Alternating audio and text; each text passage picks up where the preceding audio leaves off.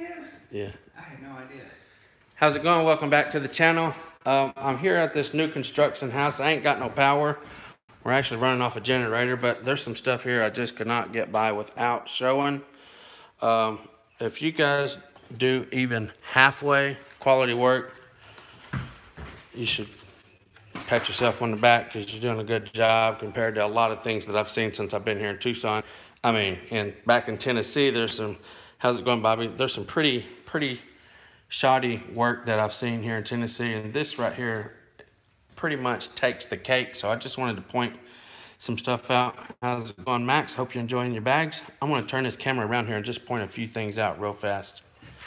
So this bottom step right here on the landing, you see the steps going up there. I'll show you a few things on that right now. But this right here has a little overhang where they rolled and stapled down there. You can really plainly see the staple marks right there. And also, look at the edges of the carpet right there. They're just showing. And look at the edge of that step right there. Nothing was even addressed about that whatsoever. They just left that. And right here, they didn't even obviously check their work. These staples are not even holding anything. There's like where it's rolled and stapled, it's just there. A big dip in right there. These steps are like really pathetic. I can't believe people even get away with stuff like this. Look at all of these steps are cut too big. Look in the corners right there. It's like running out on the side of the wall right there. Look at this one right here. I don't know if you can see that. That's like, look at that. I can't believe that people get away with stuff like that. This step right here is not even, let me get a down view. Look how far away.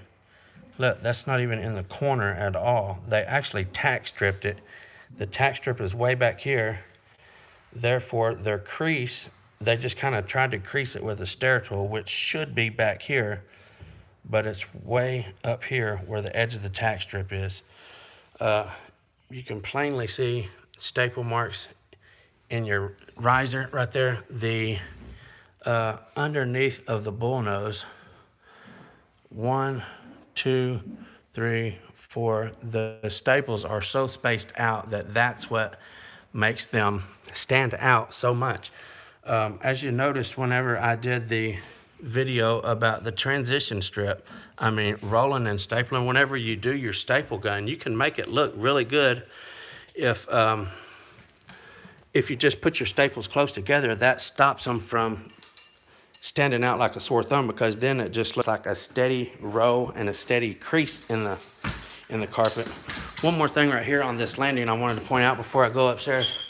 Watch this right here. I'm just gonna barely push on the edge of this. Watch. Look at that. I can just push a wrinkle right up in that. I don't even think that they stretched that or kicked it at all. It's just laying there, literally. Look at that. Anyway, let's run upstairs, take a look at some stuff up here. And I am going to do a video here really soon on tack strip placement, because that is a really critical step to getting good look around the edges of your walls. And you can see right here, this is a brand new house. It's new construction. They ain't even finished it yet. Like I said, they don't even have power or anything hooked up to it. Yeah, I believe that. Bobby, I believe that. Look right here around the edges. See that? The gap underneath the baseboard. No doubt the baseboards are raised up, but they're raised up like 5/8 of an inch. So your carpet is plenty thick enough. How's it going, Anthony? Carpet's plenty thick enough. Look over here on this side. Look at that. Carpet is plenty thick enough to cover that gap if they had not placed their tack strip way out here. They got, look, this is literally the edge of the tack strip. So if they had scooted that up, that gap would not even be there at all, okay? Look, you can see it's so high, you can see the edge of the carpet right there. Just barely is even underneath of the baseboard. One thing I noticed in here, this was actually humped up right here. You can still see just a little hump, and I stopped messing with it. I came over to fill of it, and there is actually a tack strip nail right there that's not even beat down, which is causing the carpet to not even go down. Look at that. I'm sorry if I ain't got a whole lot of light. There is the edge of the carpet right there. It's not even under. They just had the nap fluffed up to where it would get under there. Look. Absolutely no stretch whatsoever. And the other side is the exact same way. The carpet edging is right there. That's, I can't get over that people get by with stuff like this in new construction. And I don't know who done this, or else I would not even feel comfortable talking about the job like this, because I don't want to point fingers at no individual, just as a carpet group in whole. Right here, this is the first time I seen this. I seen a dip over here, so I just came and felt there is no tack strip right between my fingers. They got a huge space. Look here. Look at that. And you can see how far away that is. So even if you cut your tack strip short, at least take your pad out here to fill up that void, because I just turned around and seen a dip and decided to fill it. And that's exactly what the deal is right there. They did not place their tack strip properly, and they left a big dip right there. And you could tell, you didn't even hear it snap on the tack strip whenever I just then pulled the corner up, because it did not even have no stretch on it whatsoever. If you got a little snapping on your tack strip and you try to pull it up, that means it's got at least a little bit of a stretch. That carpet had no sound whatsoever. It was just literally setting on the tack strip, had zero stretch on it whatsoever. In here, I can't show you nothing in here because it's too dark. Look right here. And I hope you guys can pick something up from this and try to avoid doing stuff like this by pointing this out. Look at the seam right there. Again, these are a brand new house, okay? This is brand new install. Everything is new. And people are getting away with doing work like that here in Tennessee. It blows my mind. I can't believe it. I would have been fired. I wouldn't even attempt stuff like this just for the sake of the people. I couldn't do somebody like that. Look at the dip in that corner. Again, where the tack strip is cut short, there's nothing right there, so the corner just falls down. There's no tack strip in the corner. I always will start my tack strip in the corners and run it to the other way. And if there is going to be a small, I said small, a small gap in between where the tack strip meets the corner, I'll slide it down and have it fit to the corner good, and then have just a small gap in between each piece of tack strip. By no means can you get by with an 1 or 2 inch gap in between the tack strips. That's pitiful. Again, let's look at these other couple of steps right here. So, looky here. I don't know if you can see that or not. Let's see here. Try to get this where you can see it. Anyway, this is just all bubbled out right here. Absolutely nothing at all tight about that at all. Look at this. Rolled and stapled, a big bulge right there, and then it's just flat down right there. Hey, appreciate it. Can you grab the... Yeah. Yeah, I hear you. Look at the front of this step. It's pathetic. Count yourself a good installer if, well, I don't even know. I can't even say that, because you don't even have to do a good job and still do better than this. So I was going to look at here. And let's listen to this. Look. It's just sitting there. Has no stretch on it whatsoever. Again, I noticed the corner drop down there. There's no tack strip right here to jack this carpet up. It should look like that. You guys know that. Anyway, again, you can see all around the edges, it looks like a black line. There is another seam right there. Around the edges over here. Looky here. And look at all the marks. Look at that. That's not no stretcher marks. Look at this. This is kicker. Somebody kicked this in. That is by no means stretcher marks at all. I got enough sense to know stretcher marks versus kicker marks, and this is no stretcher marks whatsoever. Look at that. Homeowners usually have 1 year punch list.